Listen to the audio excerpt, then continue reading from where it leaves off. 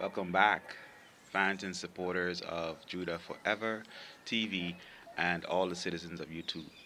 I'm just about to do my devotional, but before I do that, I just wanted to say what the Holy Spirit put on my mind this morning. It's just a word about honesty. Honesty. That is the most powerful link or missing link in the whole religious world, in all the political world, and in every world or level of life you can think of. But I want to say what honesty has done for me in my life. Honesty made me come to be honest, tell the truth. From the time I was a child in Frederickstead Baptist Church in Frederickstead, St. Croix, where I grew up, to accept the Bible truth about the seventh day Sabbath. And I began keeping the Sabbath while I was a member of the Baptist church. And I was about 12 years old when I started keeping the Sabbath. And I did so for 7 years while still a member, and also became a teacher. They sent me to Blue Water Bible College when I was 16 years old to become a certified teacher so I can teach Sunday school with a certificate. That was before I even finished high school.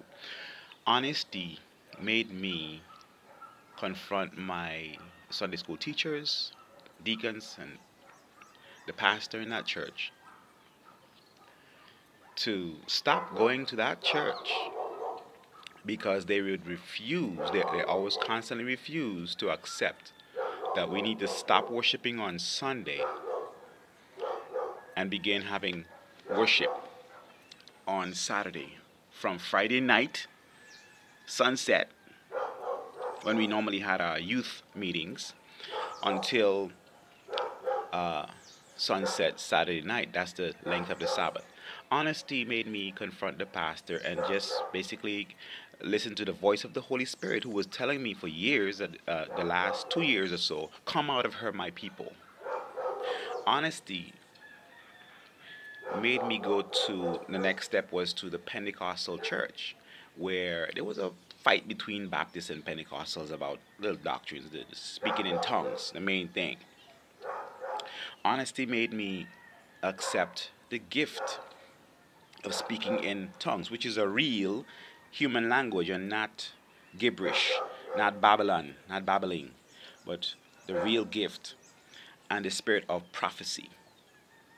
So I dwelt among Pentecostals for a good while, and I learned a lot. They're very honest people when it comes to scripture and standards and code of living lifestyle.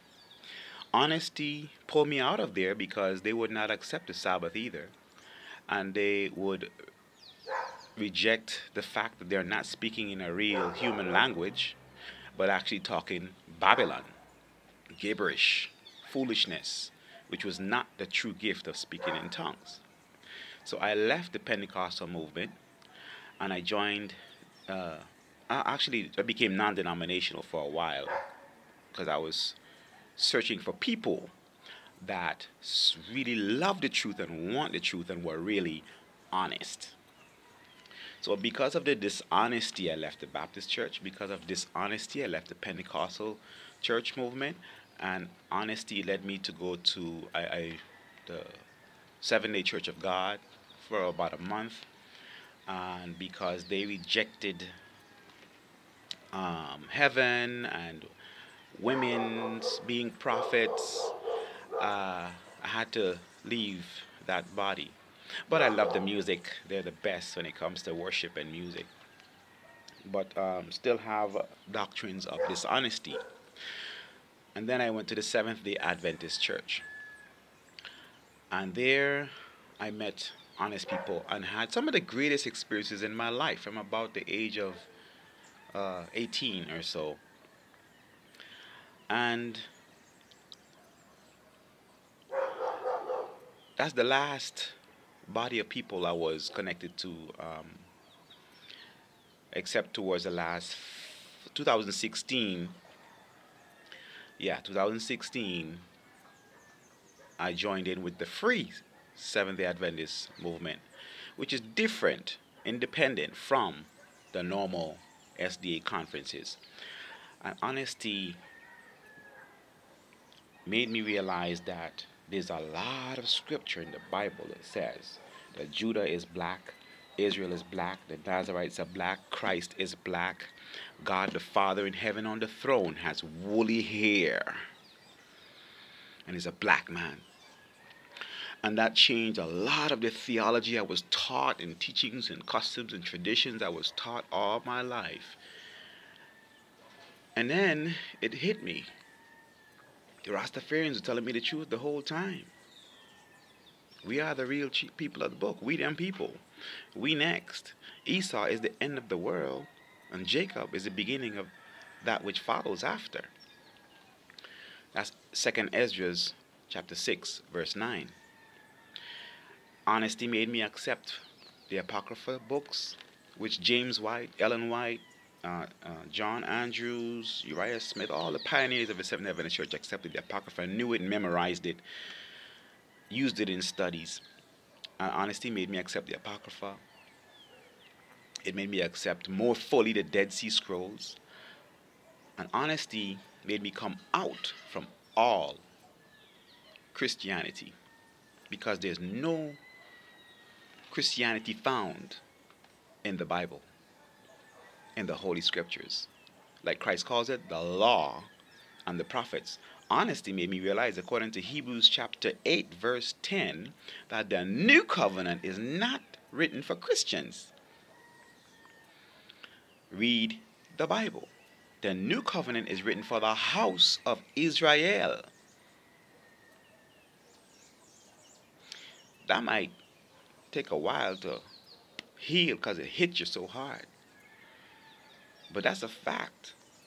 There is no Christianity in the Bible. Honestly, Christianity came from the Roman Catholic Church. If you're a Christian, you're Roman Catholic. Point blank, period. I don't care if you're Seventh-day Adventist or whatever you call yourself.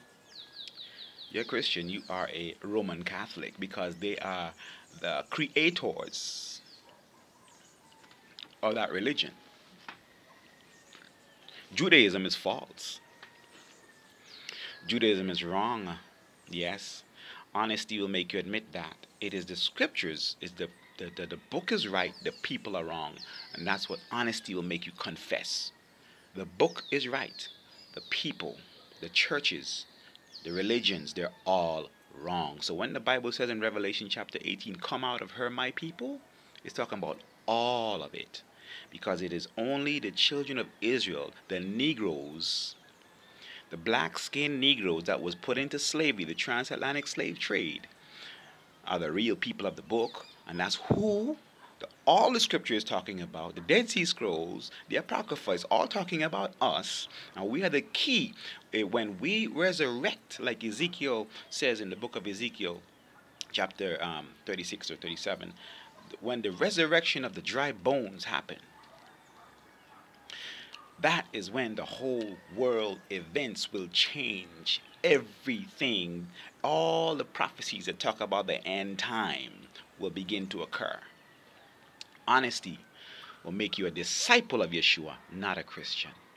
Honesty will pull you out of things, and you'll find yourself alone. You'll find yourself criticized. You lose a lot of friends. Honesty will make you accept the fact that men are allowed, according to the scriptures, to have more than one wife. And there's a lot of laws concerning that. There's rules and laws. It's a law book. It's a rule book. It's a government book. It's not a religious book. It's a cultural book. The Bible is the truth. The people are wrong. The religions are all wrong. Israel will triumph in the end. That's what Revelation says. Revelation chapter 7 and chapter 14. Israel will preach the three angels' message, the everlasting gospel. Israel, the 12 tribes, 144,000 will conquer all. Until next time, shalom upon all the children of Israel and Judah forever.